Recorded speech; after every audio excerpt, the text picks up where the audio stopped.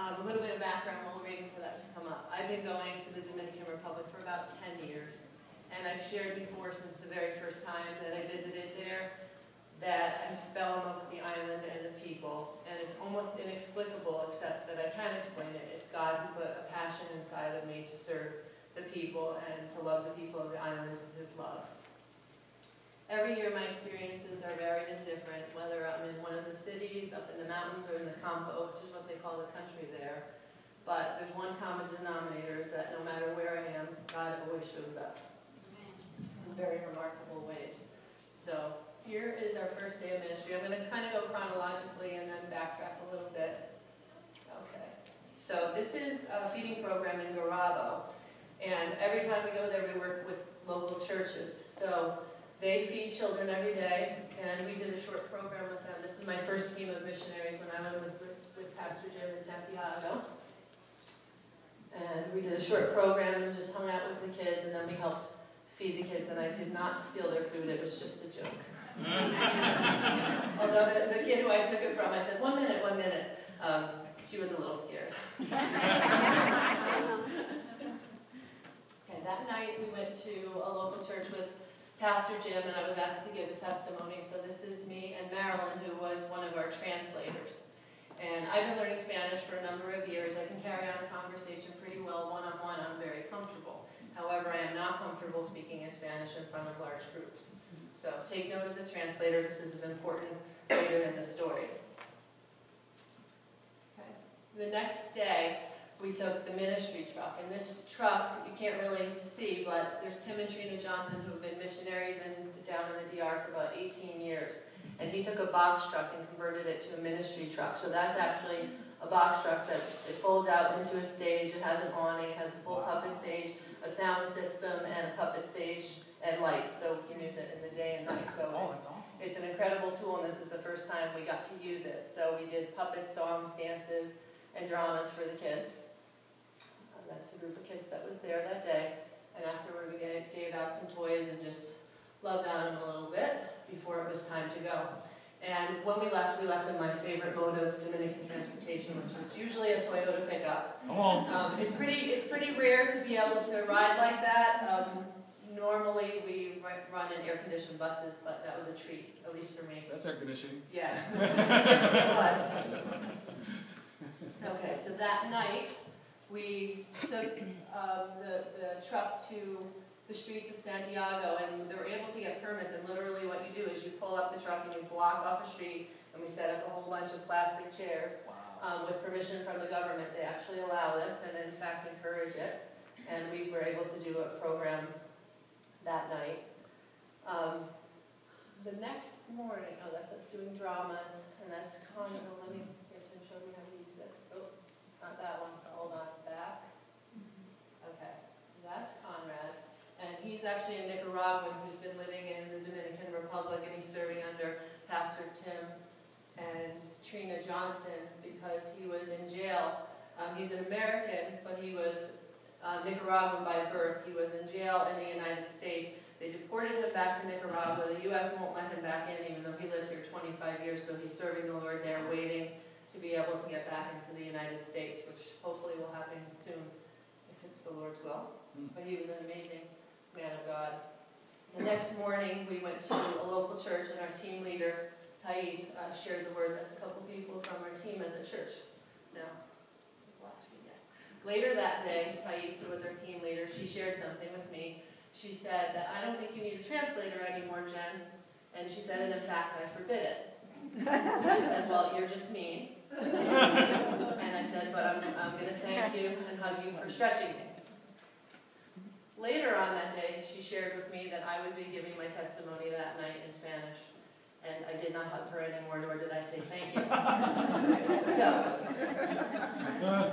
okay, there I am that night, and there I am being stretched. We go into the church, and I see there was somewhere between 150 people, maybe 1,000. It wasn't important. There were a lot of people. And there I was standing, and I literally opened my mouth, and God filled it. I have no idea what I said that day, but I remember looking out, and I remember seeing people crying, so it must have been something pretty good. Praise the Lord. Okay, this is John Cruz. He's a local who serves under Pastor Tim and Trina Johnson. He travels with us a lot, and you just saw the smile on his face. He's like that all the time. And he's a pleasure to work with. He's actually in Nicaragua serving as a missionary, and he's raising money to go to somewhere in West Africa. I want to say Ghana, but I'm not sure right now, but he's in Nicaragua for 3 months. But we set out with sacks of, that's rice and beans there. And the local pastor had identified many needy families in the area, so we went house to house. And we had some helpers helping us carry the rice and beans, because the bags of rice were 10 pounds each, and they got heavy as we're traipsing around. This was a very, very poor area. I'll just leave some of the houses up for you to see. And there you can see there's 2 little boys there playing in nothing but their undies. And that's a very, very common sight there. Okay. That night, actually, backtrack and watch me, getting the hang of this. I just wanted to share a story. Conrad, who I showed you before we set out to feed the people, he said there's a house and there's a man there, and he had been in a terrible accident years before, and he's blind. And he said, I want you to stop, will a couple of you get off the van and pray for him? So I said, sure. And there was a man sitting outside of the house, very similar to the ones that you saw, is sitting in a chair, and he was blind from the accident, and he had something like a hematoma. I'm not exactly sure what it was. I actually looked them up on the internet to try to identify, but whatever happened to him when he fell, he had hideous disfiguration on his face, his eye, and his neck. And I knew I would cry at this part. So he asked us to pray for him, and there were 3 of us, Victoria and Nilsa, who are Hispanic. Latina, actually, is the correct term. And they were praying for him, and I was praying with them, but they were doing the talking, because I can't really pray that fast in Spanish. So, but I was happy to be a part of it, laying hands on him. And God said, clear as day, hug him. And he was not attractive. And you have all these thoughts running through your mind, and if I touch it, is it bad? Is it good? And I just heard say, hug him. So I just knelt down and put my arms around him. And God just gave me the words to speak, just to communicate how very much he was loved by God. And later when we were talking, when I hugged him, I just felt God's love literally travel right through me. And I knew it had been a very long time since he had had a hug.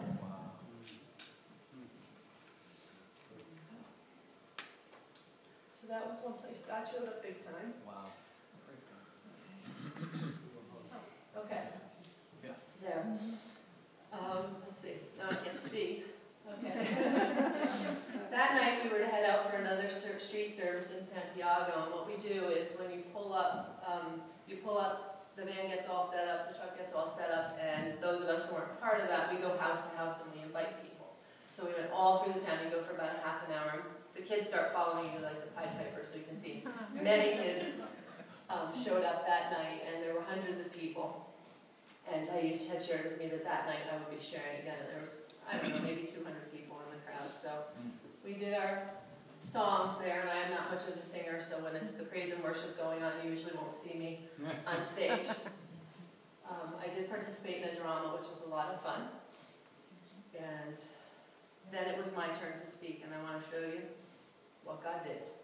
See that lady? It's like a woman I don't even know. When I saw that picture, I asked someone, can you take a few shots of me when I'm up there?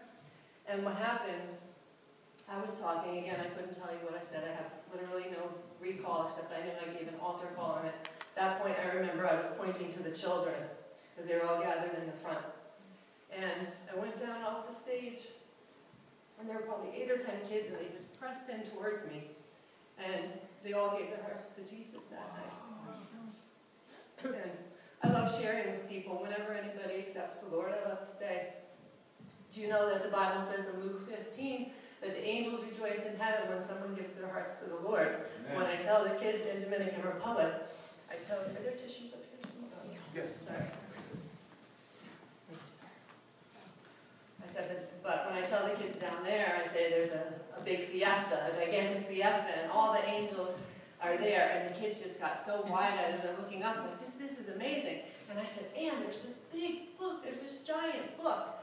and God wrote your name in it. It's in there, so when you get to heaven, you're going to see your name. And they just looked up, and you could tell they really received it. And that was probably one of the highlights of the trip for me. Praise God. So the next step,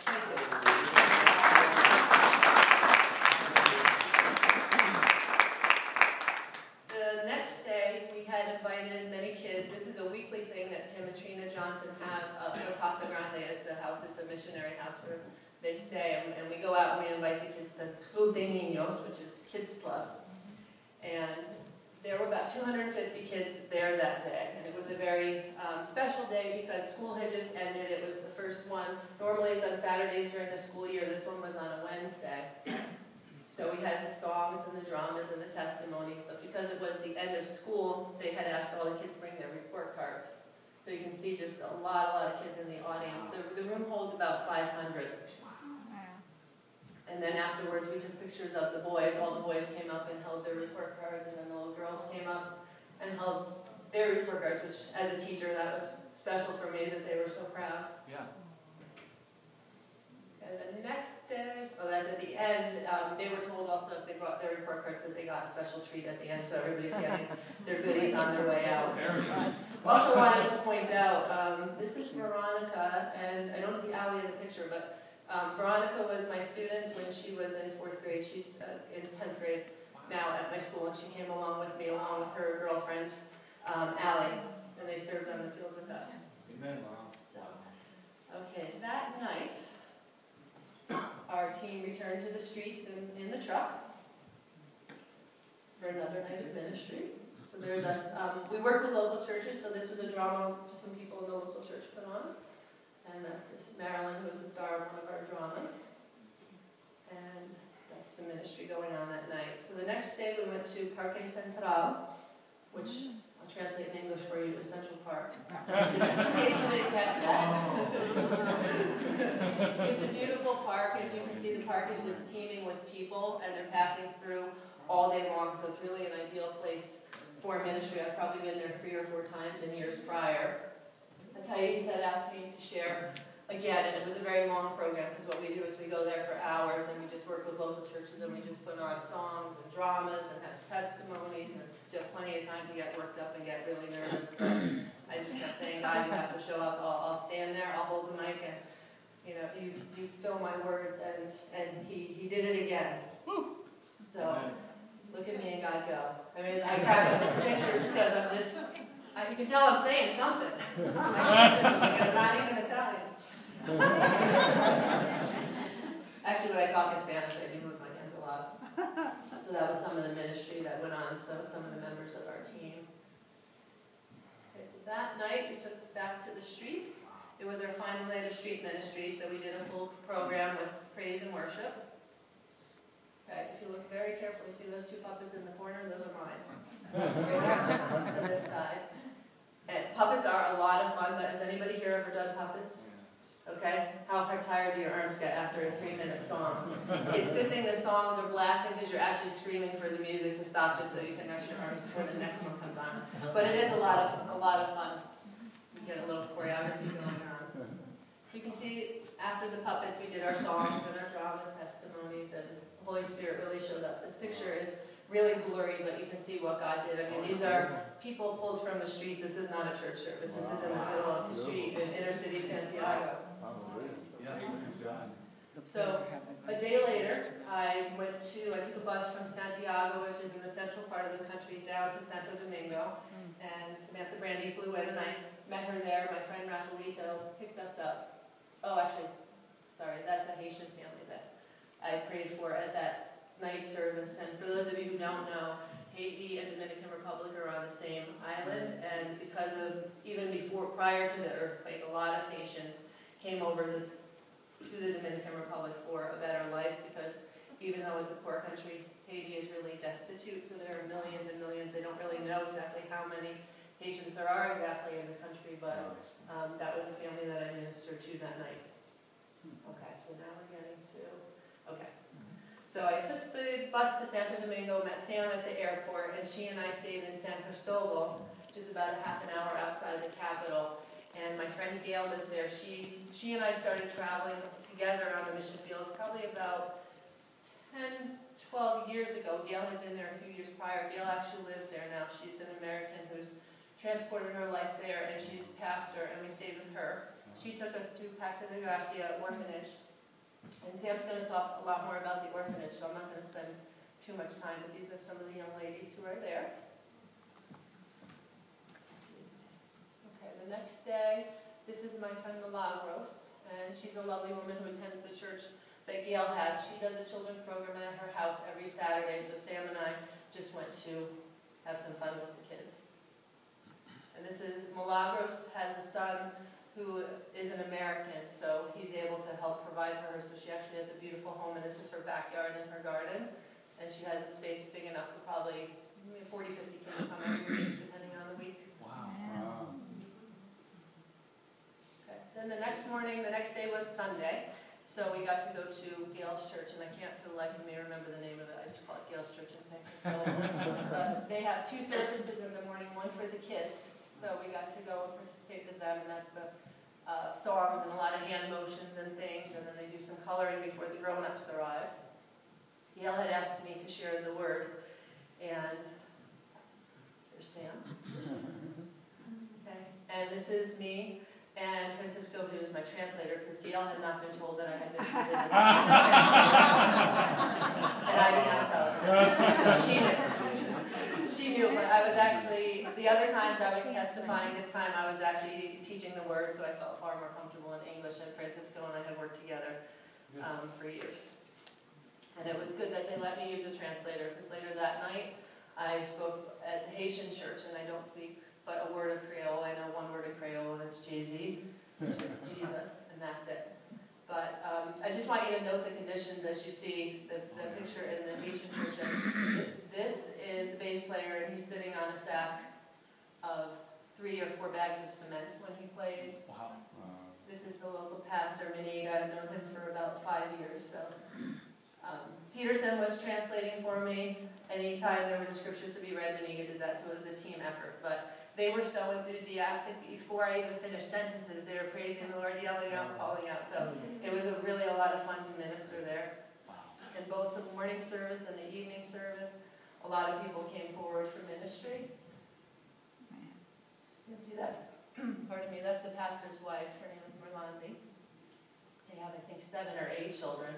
I've known them for probably 3 or 4 years. And then this young lady gave her heart to the Lord that night. Praise God.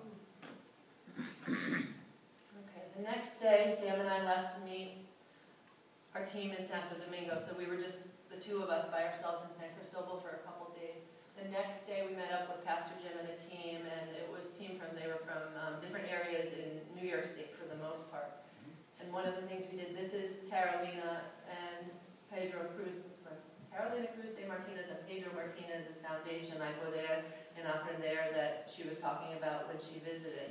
And we were there the perfect week because they were holding a kids camp with 350 kids a day. And we got to work there 2 full days and 2 sessions. They had the younger kids in the morning, I think it was ages 5 to 9 in the morning, 5 to 10, and then 11 up to teenagers later that day. So again, Sam's going to talk about this portion a little bit, so I'm not going to go too far into it. But you can just see the kids. We just had, I think I had more fun than the kids there. We sang, I taught them how to do the wave, we danced, we did all kinds of dramas. It was 90 degrees. We were playing American songs, we were playing Spanish songs. Pastor Shelley, you guys know Pastor Shelley, that woman can dance. Ask her about it. And Sam and I spent some time being drama queens, there we are. Acting in a drama together. And this is also the place when we collected the books.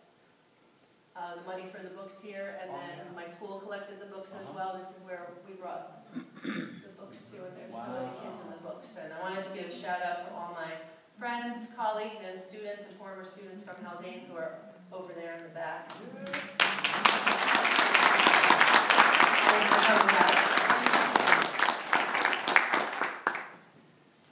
Okay, this is our team dividing up medicine. When we do medical missions, we bring a lot of medicine from the States. Most of it is just over the counter, and it's not that they don't have it there, it's just that people can't afford it. So we spend some time putting just different things, you know, stomach remedies, pain reliever, children's fever, all kinds of drugs. So what we do is we divide it up into small bags, enough for, you know, maybe 30 pills, it depends what it is, and vitamins, another important thing. So that's what it looks like when you're preparing for a medical mission. It takes 2 or 3 evenings of breaking up medicines like that to prepare. We did 2 medical missions. The first was at an orphanage, but it's a very small orphanage that only has 8 kids right now because they're waiting to finish the 2nd floor. But what the pastor did, Pastor Anna, she invited the community in. And these are the children from the community that you see here, and their parents were waiting in the back to be seen at the clinic, but we knew that there would be a lot of kids there, so we planned a children's program. I counted in the picture, there's 50 plus kids there. So we did a children's program for them, and then we just had some time, there's kids getting into it. And this is on the other side. We were on one side of the building, on the other side of the building, this is where the clinic was going on. And then the kids just, they didn't leave all day. We were there at 9 in the morning, and we stayed until actually dinner time. Wow. They fed us, and then we went to church service that night. These were just some of the families that were waiting. We had some of the missionaries making the balloons. And those were some kids who were outside. And these are some of the young ladies at the orphanage. That's 4 of them.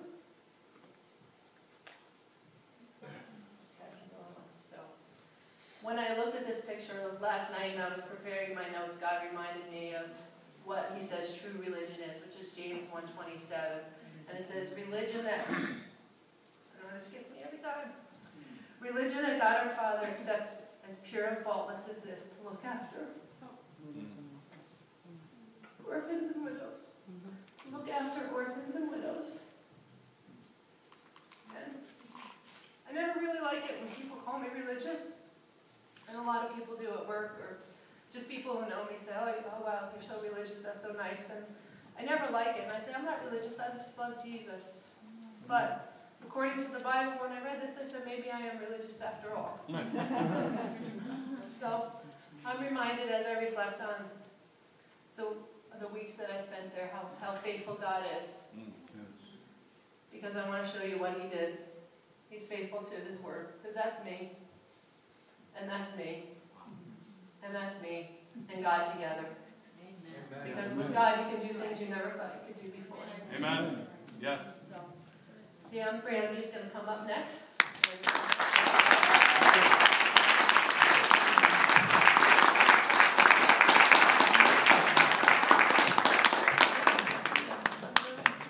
This is really nerve-wracking. So, first, I didn't really plan on saying this, but I found out I was going to go to the Dominican 3 weeks before I went to the Dominican, I think. The Lord told me I was going, and actually, I had no idea how to do it, and I was like, Roseanne, how do I get money to go to, she's like, you ask people, I can't ask people for money. Like, who does that? And she's like, no, that's what they do, and within less than 3 weeks, I raised, well, the Lord raised over $2,000 for me to go on this trip, and I just want to thank everybody here who made that possible for me, because this is my first missions trip. So, and also, Jen asked me to learn a song in Spanish for when I went there, and I heard it, and I think I learned it within like 2 or 3 days, because it was just anointed. I spoke Spanish in high school, and I forgot it, but when I heard this song, it just, like, it came. And actually one of my testimonies is that when I went there, I actually lost my voice. Yeah. And I was like, hey, so God, you knew this was going to happen. What are we doing? And I just stepped out in faith, and that's part of what I'm going to share. I stepped out in faith at every single church, and I couldn't sing when I got up to the mic. I started, my voice came out, very strong, more anointed than I've ever heard it. I was listening to it, I was like, oh my gosh, that's me. And then afterwards, it was gone again. And so, that's the story. This is the song. I put it in English so you guys could see it. It's called La Niña de tus Ojos. My voice is a little rough right now too, because I sang at Rhoda's conference all night last night, so I'm going to do my best. But you can, if you guys want to sing along with me, the blue is what I'm going to be singing in Spanish, and I just translated it so that you guys know what I'm singing.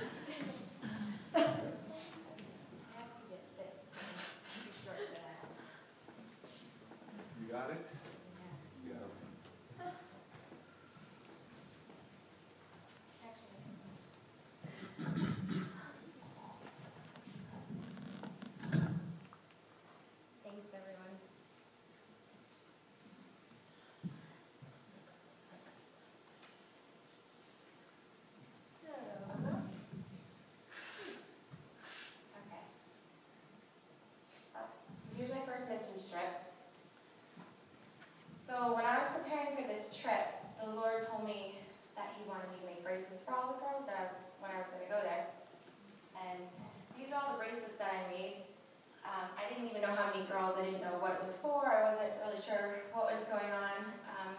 And he actually gave me the design for the bracelets. As you can see, every single one has 2 different colors, but none of them have red beads. And every single, well, they all do have red beads, but in the regular design they don't, but if you see, actually, every single one has 2 red beads right next to the charm. And he actually gave me this design. He wanted every single one to have these 2 red beads to signify the blood. And so when he told me about it, I was like, oh, okay, I'll do that. And I kept procrastinating it because I was like, well, I need to learn Spanish. That's my first priority. I'm going to a Spanish-speaking country. How am I going to talk about you, Jesus, if I can't speak their language? So for 2 days, I went to Starbucks, and I had absolutely anointed studying. Like, I was going to be fluent in a week. I was so excited. And then I went back the 3rd day, and there was a block. I literally couldn't study at all. And so I'm like, Satan, I break you off my mind, and mind-binding spirits, and you know me, I'm like, what's that? I called bro, I'm like, I can't take this, Satan won't leave me alone.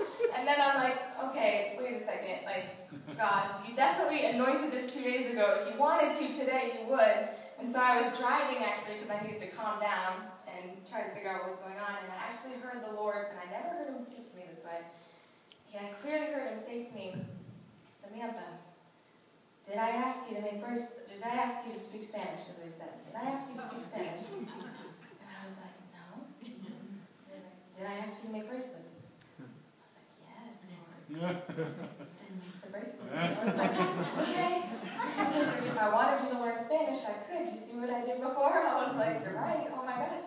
So when I started making them, I had no idea what a project it was.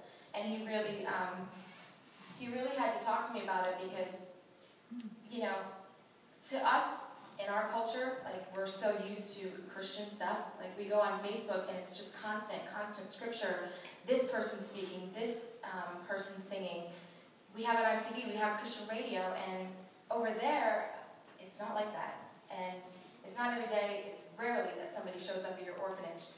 It's a life thing, it's an event for them. And to have something like this is not something small. To us, we just add it to our collection of Christian things that we've gained along this conference or this or that. To them, you know, the Lord just showed me a picture of literally these girls wearing it every single day, like sleeping with the little, I made little cards, sleeping with the little cards next to them, reading it every single night. And I was humbled, because I was, wow, who am I to say, well, it's not a big deal, you know, because obviously this was a big deal to him. So they all had different charms. There's 5 different charms, and this one says, be yourself. And then with each bracelet, the Lord gave this to me because I had no idea what I was going to do. Once I started on it, he gave me exactly what he wanted me to have each one say. And there were little cards. I'll just read this one really quick. This one says to be yourself. Be yourself in English is English for be yourself, because it would have been in Spanish, if that makes sense. Song of Solomon 4:6-7 in the Bible says, you're beautiful from head to toe, my dear love, beautiful beyond compare, absolutely flawless. Jesus is saying this about you. Wear this bracelet to remind you that you do not need to compare yourself to anyone or try to be like anyone else. Jesus says you are perfect. The 2 red beads stand for the blood of Jesus, which represents his love for you.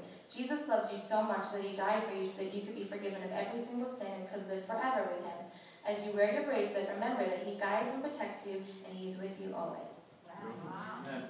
So actually, all 5 of them, there was be yourself, love, inspire, imagine, and follow your heart.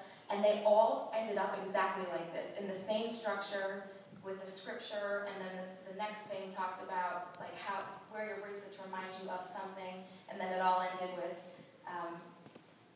well, this is another one right here. This was the back. On the back of every single one, it says, this special bracelet was handmade by your friends Samantha and Jesus just for you. Take good care of your bracelet so you can wear it for years. Try not to get it wet. When you take it off, put it back in the pretty bag it came in to keep it protected. Enjoy it. Jesus loves you. And that's the finished product. And when it finished, I cried. I was like, oh my goodness, Lord, I am so sorry. I didn't realize this was a big deal to you. And I prayed over every single one, and I was like praying the anointing on them all, and power over them to break whatever off of them. So this was all of them. There's 3 different sides of this. this was when I arrived with Jen Dominican, and the first day we went to the orphanage.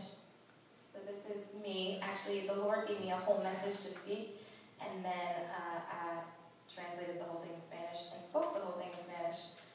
So this was me speaking the message. Sorry. Okay, so this is me handing out the bracelets. This is them reading the cards and trying to miss the time. These two girls were awesome. They laughed at my message. They understood my humor. That was cool. And this little girl kind of missed the whole thing, but when at the end, I went up to her and gave her one. And then this is us all trying them on. This was an amazing shot. I love that.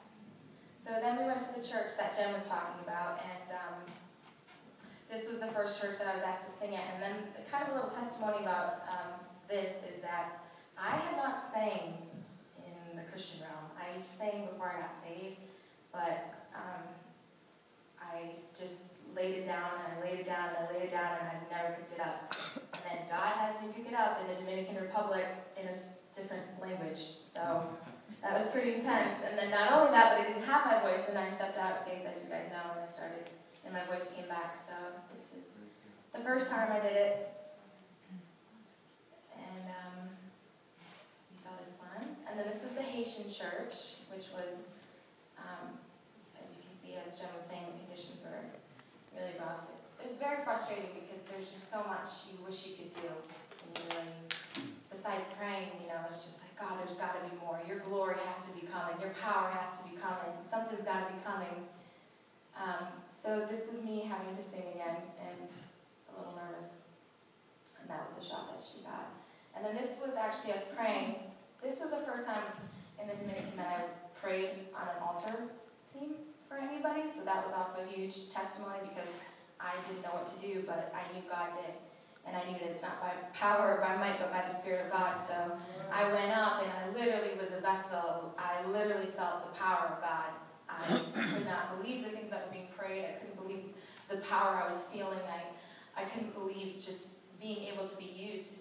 I mean, I was always the one going up for prayer. And then now God's taken me to another country, and people are coming to me, and I'm saying words to them, and it's just amazing what His Spirit does. So then we met up the following day. As you see, this was when we were dispensing medications. This is me and Pastor Al having a very intense conversation.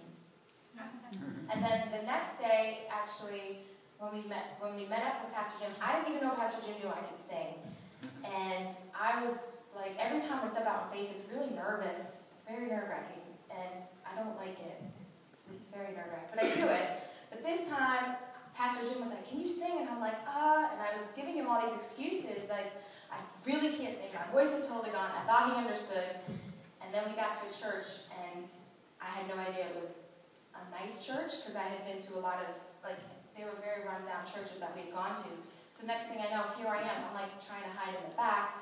And he called me up again, and I didn't have my voice, and he laid hands on me, and I literally felt the power of God come, and my voice came back again. It was amazing. Just time after time, God came through. This is Pastor Caroline. It's such a cute picture of her reaching. And then we went to Aprender and Aprender. And this is Carolina Martinez right here introducing all of us. This was a skit that we did, which is called the Sin Chair, where Jen was stuck to the chair. It was a bondage chair, and then I came by with the Bible, and I prayed with her, and it was the only way she was able to get up. She kept trying to get off of it, and everything she did, she got more stuck, drinking, smoking. These are the kids there. These are the best kids in the world at this place. I don't know why, but they are. Yeah. They're amazing. And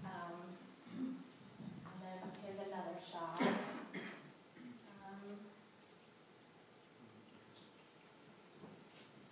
This was amazing because I was asked to sing there, and I didn't know what to sing in Spanish, but all I sang was the song, "No sweeter name than the name of Jesus," and we just sat and did it with them, and all I just kept saying was, "Jesus," and all these kids, there was probably 200 kids, just saying, "Jesus," and I literally stood up. It's amazing because I stood up and I started going like pushing up, like their praise. It was just such a beautiful sound. It's very powerful. Then the next day we went to an orphanage, another orphanage, and this is Jen doing her thing. She's so good at leading. And then this is us worshiping. This was the girls obsessed with my phone, playing with my phone. They're like, what is that? What is that? What is that? I'm like, oh, that's my bedroom. It's really pretty. I'm sorry. I felt really bad. So this was the next day when we went to Aprender. These are just some pictures of that. This was another skit we did, which was really cool. It was called Super Capitan, and basically, like, Super Capitan's the hero, like Superman. And in this skit, Erica was playing with the ball, and I was a bully, and I came and took the ball and pushed her around. And then Super Capitan came and saved her. And then this is actually Pastor Jim's son, and he was actually sin. And Super Capitan, he was somebody who was just covered in sin, and Super Capitan came to save him and couldn't. So Super Capitan was asking for help, and then Jesus came. Oh, that's awesome. It was very awesome. I was like, should I show the video? This was my favorite little girl. She was so sweet. She asked me to be her mom, and I told her I couldn't do that. She was adorable. So this is in between sessions. They're about 2.5, 3 hour sessions, and it's 98 degrees, no air conditioning, and you're literally jumping, running, shouting, everything for like 3 hours, full exertion. And then there's like an hour break, and then there's a whole other session. And this is just another testimony to God's power, because this was me. I was just like, there's no way. I'm done. There's just no way. And I just was like, Lord, you said those who wait on the Lord will renew their strength. They'll mount up on wings like eagles. They were running like a root. They were walking that way, and I'm waiting. And they walked in, and literally the second they walked in, it was like a wave. It just came, and here we were dancing, and I definitely was exhausted at the end of the day, but it all came back again, which was amazing. And then this day, actually, this is the older group, and this day I was asked to share my testimony for the first time. So that was really nerve-wracking because I never shared my testimony before, and I don't even think many of you know about it here. But when I was 12 years old, I was put on antidepressants by my parents, which started off just a really bad childhood and life, basically. I was bulimic for 10 years. I was addicted to anxiety pills, painkillers, muscle relaxers, ADD pills, smoking weed, drinking. That's just the small amount of it. I was diagnosed with severe fibromyalgia after I became a Christian. So I got off of everything, which was hard to do, and then I became diagnosed with fibromyalgia. I got put back on everything, and then the Lord delivered me from that when I was basically crippled.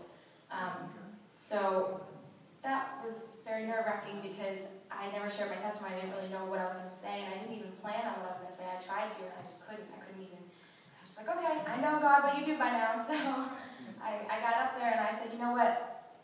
I was in the music industry before I became a Christian, and I know what the youth is like, you know, and I know that music is just music. Everybody loves music, and so I really knew that if I could present my testimony with a song and just bring the presence of God first and just get them ready, get their hearts ready for my testimony, that it would probably be a lot more powerful to them. It would probably hit them. So this is me singing Natalie Grant, Your Great Name, and then this is me giving my testimony. I don't know if you can see my eyes. That was the Holy Spirit. I was like totally covered in the Holy Spirit. I don't even know how like Jen said, what I was saying.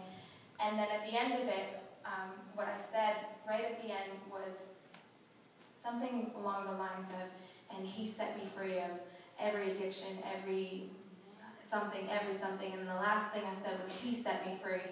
And it just struck me when I said it, like absolutely, like I had no idea this was going to happen. I was just struck with the fact that I was free.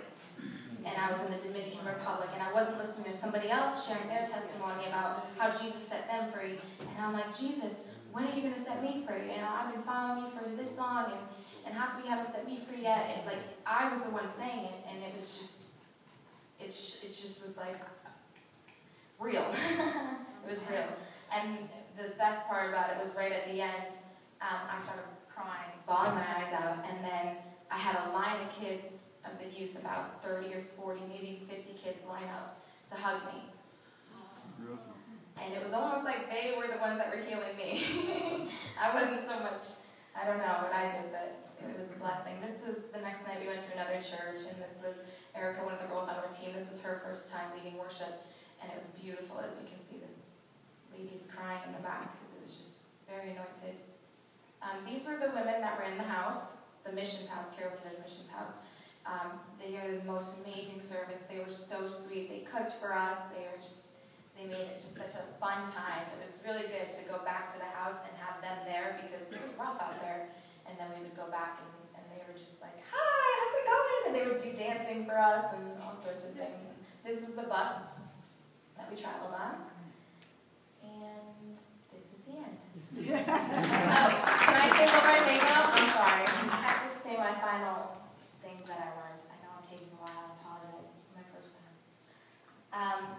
Okay, so I want to say something powerful that I learned was how to flow with the Holy Spirit and how to be placed in the position that He desires for me.